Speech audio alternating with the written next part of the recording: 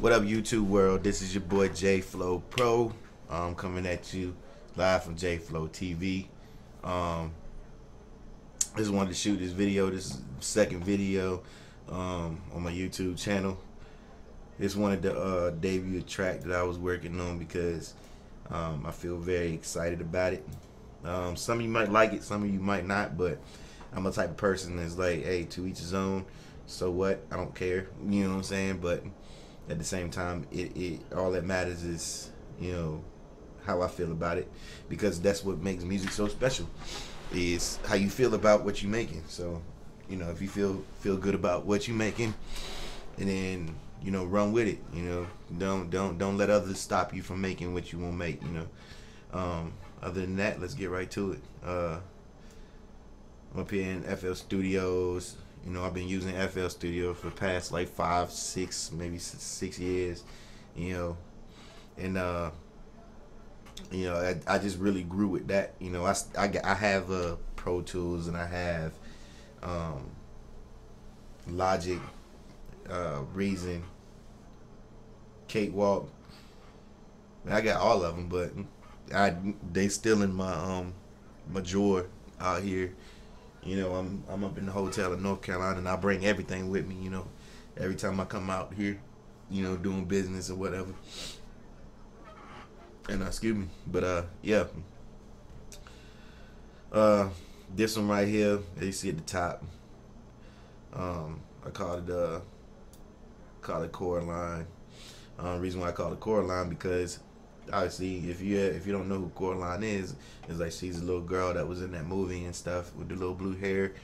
Got the 2 different mamas, went on the other side of this little door and discovered an alternate reality, which turned out to be that lady that looked like her mama was a witch, and the movie's so twisted and tore up. I watch it with my daughter all the time, you know, and it's like, and it's weird because, you know, my daughter, you know, she watches it, and she watch all kinds of creepy sort of things, you know, and she only 3, you know, and she still sits up and watch it, you know, and she don't never get scared. She watch it by herself. But anyway, besides the point, I just used the track that was kind of like controversial, or a lot of times because nobody could understand what they were saying in it, you know, which actually, to my understanding after researching it, because that's what I do when I actually make tracks, especially if I sample a track, I always research it and try to understand what the track is about, so I can actually get a better idea of what I'm going to sample and how I'm going to sample it, you know. And basically, from my understanding after reading about it, it's basically about nothing, you know, basically about nothing. I mean, feel free to comment, you know what I'm saying, down at the bottom, and if you know different than me, but what I've researched about the song, it's about nothing. I know that it is like a mix between something about like French and the Hungarian. They had the French children's choir and the French and the Hungarian children's choir, and they meshed them together, and they formulated some type of like language between the two, and, you know, formulated that song, which is actually kind of like a real, I think personally is really cool, because I'm always like trying to think outside of the box when I come like to make beats. But I know you anticipating it and everything, so I'm gonna go ahead and just, like, you know, play it real quick before I actually debut a lot of the things that I did. Here you go.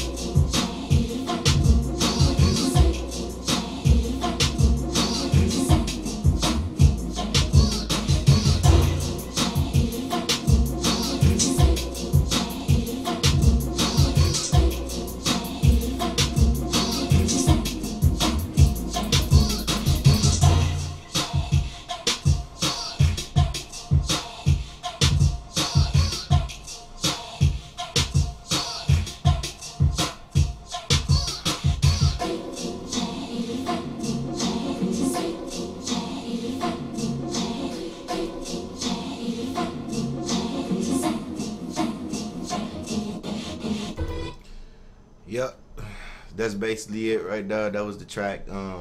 Just real quick. I noticed I'm like almost at like 8 minutes and 17 seconds now. Basically, the main thing I guess I can go over is, because every time you're dealing with samples, for some odd reason, everybody wants to know how you did your samples and everything. This beat for me, because first of all, I want to just go ahead and get this into the airways and stuff like that. I'm not coming off as like a know-it-all or anything like that. And there's still a lot of things that I have to learn. Granted, I've been doing this for about like 5 years or so.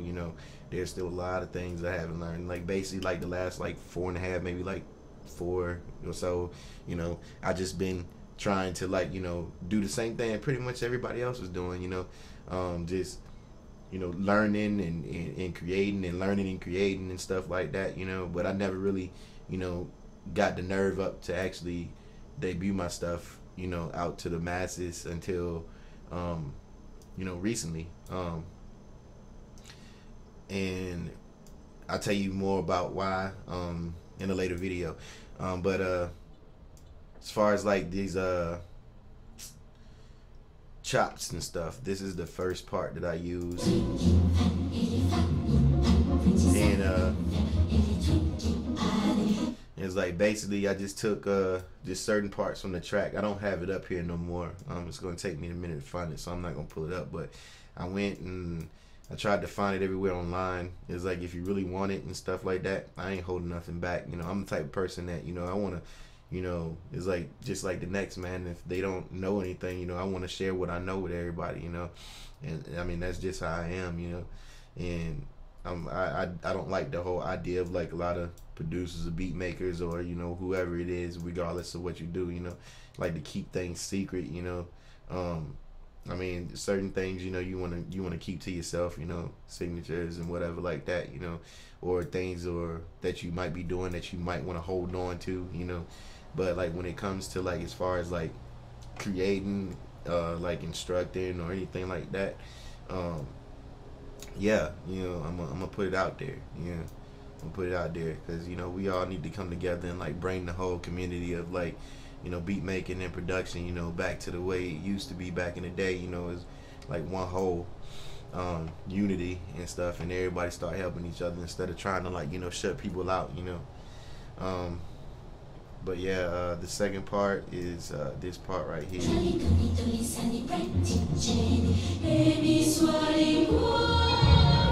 And I mean, you see the chops right there. I basically just like found the point where everything was like where it hits on the one of the metronome. You know what I'm saying? It's like the metronome where it hits on the 1 and the 2 and the 3, the downbeats, and I tried to catch those. This song was like kind of like hard for me to do it and stuff like that, but I ended up getting it though, to the best of my ability. I mean I can still play around with it. It's not mixed down or anything like that already. As you see right here, still got the levels all the way up and stuff. I actually started mixing it down a little bit, and I went and did my little test and stuff like that, to try to make sure that everything was on the up and up, but it wasn't sounding quite the way I wanted it to sound, and so I took everything out of it and I'm redoing it again. Chime in on that little aspect right there. Never limit yourself to actually, when you if you're a beat maker, because I know some of you might be artists, that might run across this video, but if you're a beat maker and stuff or a music producer, it's like never limit yourself to like just one mix down and then call it a day. Always set yourself up to like mix it down once, listen to it, resonate on it, and then come back and then just like take everything and delete it out of there, all of it. Just delete all of your effects and all of the things that you did to it. This track right here is nothing in it. I forgot to use it, but I don't want to use it now because the sound doesn't resonate with me. Yeah, just like you know, concentrate on, like, you know, trying to make the best mix that you possibly can. And it's like I'm still doing it to this day. I'm still, you know, trying to, you know, make it to where I got the right sound that I wanted, the way I wanted to sound. Because especially when you're dealing with sample tracks, you know, because sample beats, you know, they come from actual songs that's already made, you know. So there's a lot of other instruments that's within what you're trying to sample, you know, unless you're actually trying to sample a acapella and it's just vocals, you know. So just like take heed to that, you know. Just a little nugget right there for the mind. Other than that, let me see, did I miss a part out? Oh, this was the part one, the verse part. Basically I just took the beginning of the song. I wish I had the main part of the song that I kept up there so you can actually hear it, because I'm pretty sure there's probably a few people that watch this video that probably hasn't even seen the movie, let alone heard the song before. I forget the actual name of the song, but a lot of places that I went and searched for it, it just said Coraline ending credits song, you know. So I don't really know the actual name they call it. But anyway, that's the beat and everything. I'm running short on time. Once again, I'm JayFlo Pro, aka JayFloPro.com. Subscribe to my channel. One bonus about this, special bonus, you know, for those of you that peep out my video and they actually see this video, if you subscribe at the bottom, once I actually make this track and I mix it down, you can actually get a copy of it. Alright, so stay tuned. I'm out.